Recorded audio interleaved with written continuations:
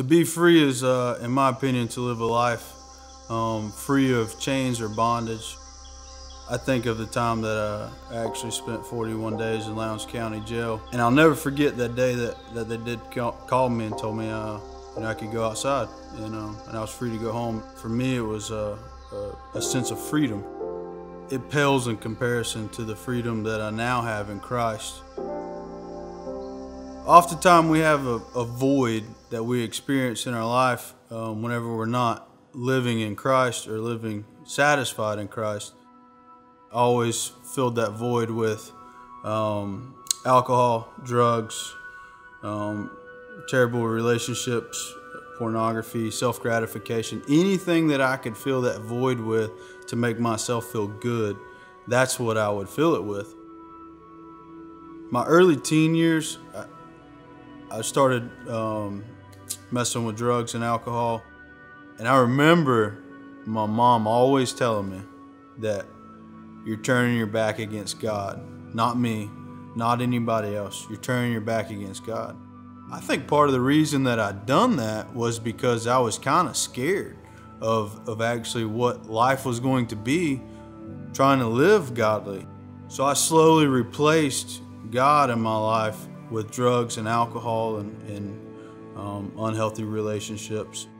In my later years of addiction, I was an adult and had to work, so I would literally exhaust my days with work. Eventually, work didn't become gratifying anymore, so then I would go back to alcohol. And then whenever that wouldn't fill the void, then I would find another drug, which would then lead to marijuana, and then would lead to cocaine, and it was just a revolving cycle. In 2009, I made a decision to enter a treatment facility to get some help for my drug addiction. And I'll never forget the first night I was there, I called my mom and I asked her to bring me a Bible, and I immediately opened it up, and all I saw was 2 Corinthians 5:17. That scripture states, "Therefore, if anyone is in Christ, he is a new creation.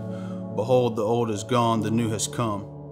And at that moment, I felt such a sense of relief. Just never fully surrendered, though.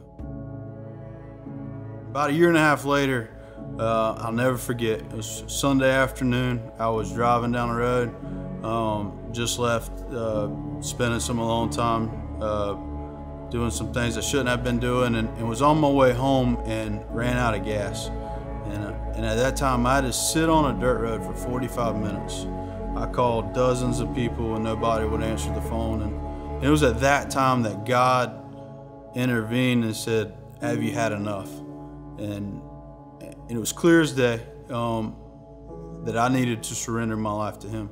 And at that moment, I gave it up. I said, "I'm done." And I fully surrendered my life to Christ. And I knew that day that my life was different, and it has been ever since.